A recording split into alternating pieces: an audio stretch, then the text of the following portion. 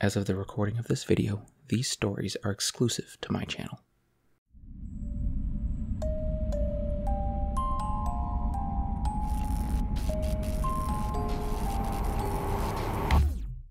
A Nocturnal Flight by Glass. You are standing in the silent forest. You watch as the moonlight shimmers and glints off the leaves above your head. They whisper. You cannot understand. The bark and soil are fragrant. It was hot all day, and now, in the soothing coolness of the night, they are joyfully releasing all of the tension accrued from under the unblinking gaze of the sun. The silent forest was not named thus for its atmosphere. Any sound one could reasonably expect to hear in a forest can be heard here as well, and a great many unexpected noises besides. You hear a snuffling sound, and when you turn you see a somewhat ordinary-looking boar. Its fur is shaggier than perhaps you may have expected. Its head would come up to about your waist if it was standing closer. Is that a usual size for a boar? You're not even certain they're native to this region. The boar regards you for a moment, turns, and disappears back into the woods. You'd heard that this was a lovely place for a hike, and while you will easily grant this rumor to be true, you aren't certain that you like it enough in here to remain in the dark.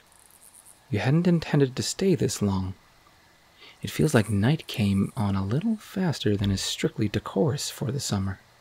Thankfully, the trail you chose is one of the better used ones, and following it back out should be easy even without the sun. You didn't quite make it to the end of the trail, but there's always next time. You turn. You begin to feel strange. Your first steps back feel deafeningly loud to the point of being profane. You chide yourself for being childishly paranoid, even as you work to soften your steps. After all, it can never hurt to be mindful of what minute and delicate lives you may be crushing underfoot. A light tread will do the least amount of damage. You fall into a rhythm and it relaxes you a little. The moon is full. You don't even need to use your lantern to see. Its glow generously beautifies everything it touches. The wings of common moths flash and dance. The haggard faces of the trees cloaked in bark are multidimensional and picturesque. The silent forest feels peaceful. You can sense it keeping watch on itself, can sense how each living thing works to protect the other. As you pick your way around the fallen logs and protruding roots, you lose yourself in the cacophony of frogs. They are endlessly calling out to one another, weaving a sense of community from an auditory web. Somewhere near, an owl calls out. Though not an owl, you feel a playful spirit seize you and call out in response. Hoo! You shout, jubilant. Suddenly you feel very strange. You catch some movement out of the corner of your eye. That boar again. It was just turning away, folding itself back into the surrounding trees. Its movement is eerily silent. You listen harder, or surely it must make a sound, even if very small. You do hear a footfall kind of noise, but it isn't coming from where the boar disappeared. Turning, you see what could be a man, walking at a leisurely pace down the trail a short ways behind you. You feel very strongly that he's a man, perhaps due to the height and build, although admittedly his body is obscured by a long coat, and his face is hidden in a mess of scarves. He's carrying an axe with a wooden handle. Not unusual for this location, but not ideal for this time of night. You turn your back to him. It is necessary if you want to follow the trail out of here. You gamely try to affect an air of utter nonchalance as you motor off in a brisk power walk.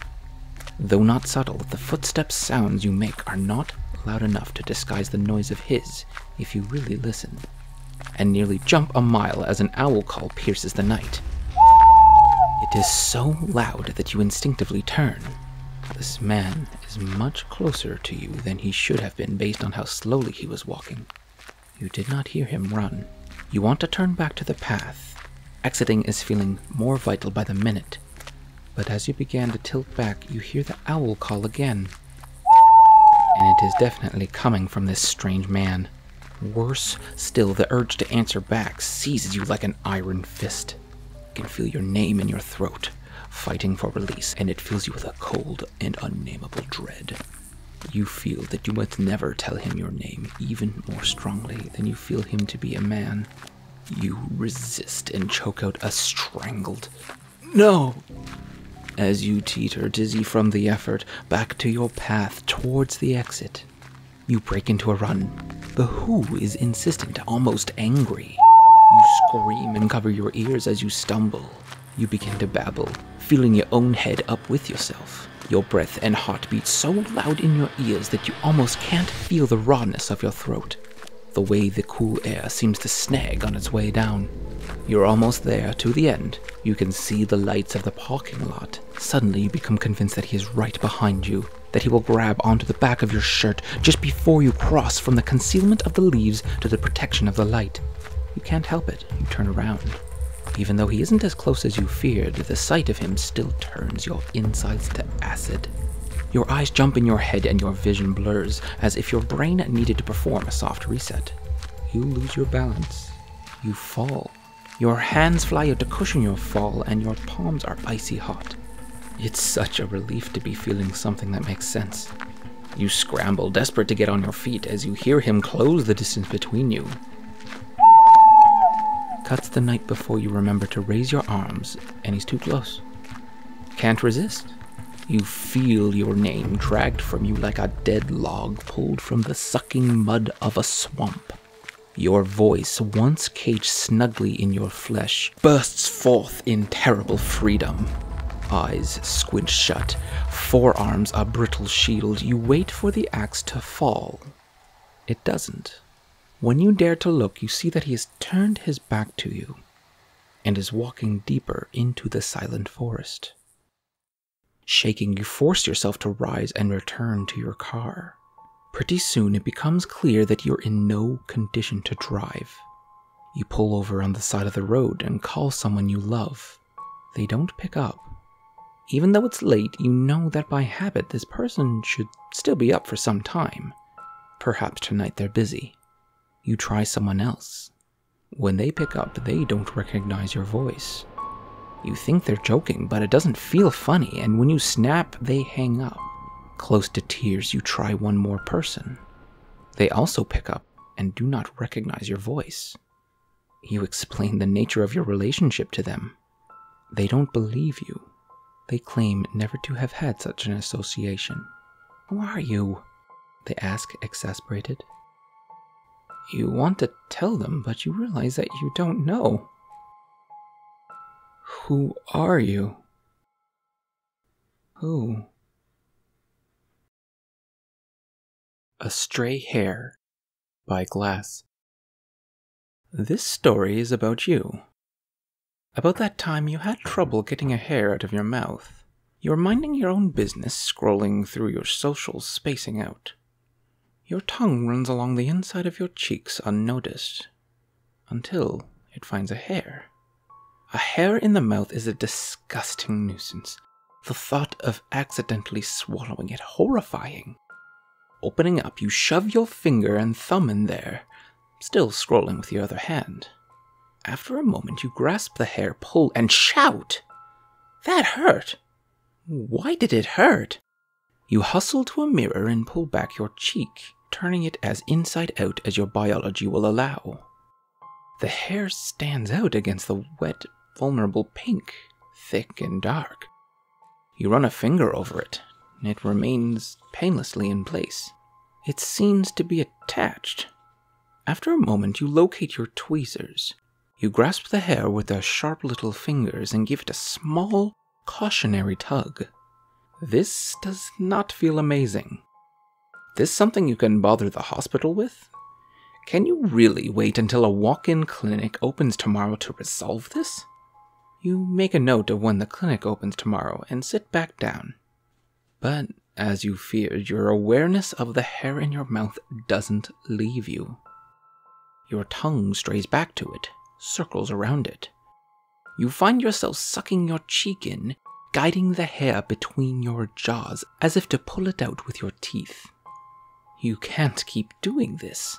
The nearest walk-in clinic opens tomorrow morning at 9, but the thought of waiting even that long makes your gut twist.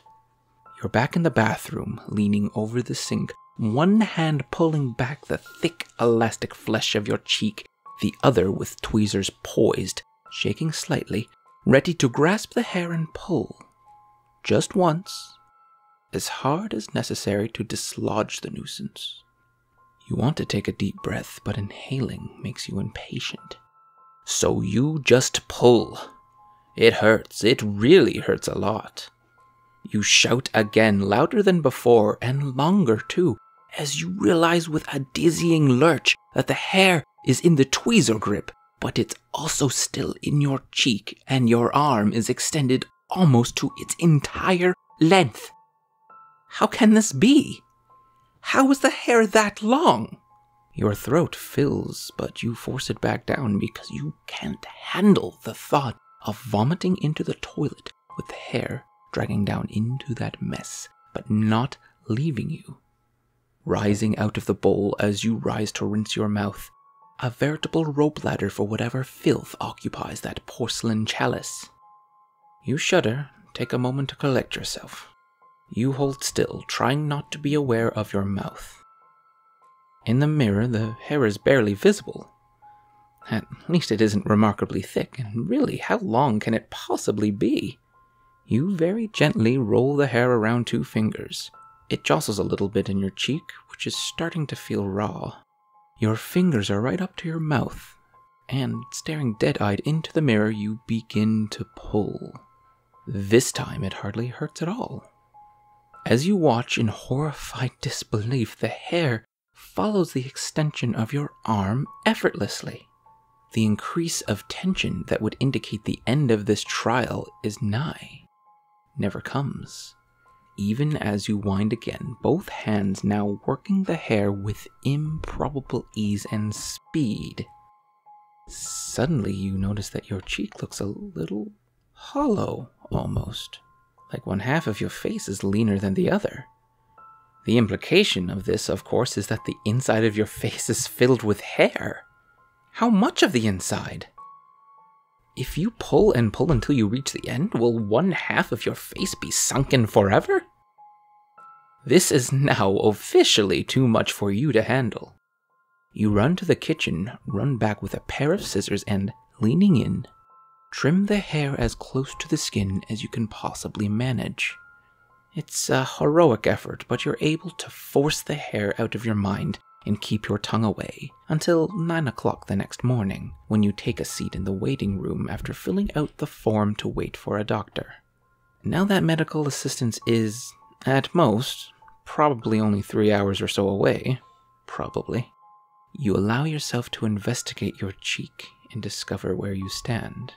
The hair, naturally, is still there, and you are now very impatient for the wait you have stretching ahead to be over. At long last, you're called in to sit in an empty office for a mere 10 minutes, and then, finally, you have the attention of a doctor. You can plainly see the exact moment when your explanation loses him. It happens only seconds before he cuts you off and begins to talk about your anxiety. Are you taking any medication for anxiety? He reaches for a pad, scribbles a prescription, and stands. You ask, slightly desperately, for him to please just take a look at it. He'll see what you mean, and you haven't stood up yet, so... With a reluctance he does not trouble to conceal, he pulls on a pair of gloves, grabs a flashlight, and asks you to open your mouth. His face twists, and he places a hand under your chin and tilts your head, noticing that your cheeks are differently sized. He grabs a pair of tweezers. You know what will come next is going to hurt, and you really try not to make a sound as he yanks, and then pulls, and then whines. He picks up a small pair of scissors, cuts the hair off near your cheek, and tells you that he will order some tests, and that hospital administration will be in touch with when they can get you in. He tells you that you can expect to wait at least 3 weeks. When you get home, it feels like you've walked into someone else's house. Nothing looks inviting and you cannot relax. You just want this to be over, so you walk into your bathroom, lean over the sink, open your mouth. You stick your finger in your mouth and gently pinch around with your thumb. And soon you feel something small and hard shift around slightly. None too gently, you guide the small thing towards the exit point of the hair in your cheek. Your breath is suddenly ragged. You've been forgetting to breathe. You clarify your mind into a sharp kind of focus. Line the hardness up with the little hole the hair has been escaping from, and squeeze. For a moment, everything is very, very painful, and then something is loose in your mouth. You jam your fingers in and pull it out, terrified of swallowing it. You look down at your hand and see a small ball of hair, crucially attached to the hair you've been tugging on for a day. Relief floods you with such aggression that you fold down into a sitting position on the floor. You bring the little ball of hair right up to your eyes and you see that it is wound up like a small ball of yarn. You unwind it, wanting the satisfaction of seeing this nightmare ordeal reach its end, but the ball never gets any smaller. After some deliberation, you decide to pull out an aluminum mixing bowl and burn it. It smells repellent, but it does indeed go up in flames and finally disappear. I'm surprised you don't remember this. It was so upsetting to you at the time. For months after that, you would run your tongue against your cheek, terrified of what you would discover. Several times a day, you would lean towards the mirror and peel your cheeks back, both of them, convinced that the hair would return. It's been years now, and your entire face has nicely filled in. Burning that little ball was the right choice. It is exactly what I would have advised you to do if you had asked me. I don't think you have to worry about this happening ever again. I'll let you know if I remember any more stories about you. I really enjoyed reading those 2 stories. As of the recording of this, they're only available on my videos. Both stories were really, really fun to read. The second one was particularly disturbing. Just imagining having a hair stuck to the inside of your cheek, I can't imagine that being a very nice feeling. If you want to support the author, there will be links down in the description. Also, if you like the video, please leave a like, and if you're new here, please subscribe so you don't miss any more content. And I have a question for you all. What would you do if you had a hair stuck to the inside of your mouth? Let me know in the comment section below. That's all the stories I have for today. Now I will see you next time with another story.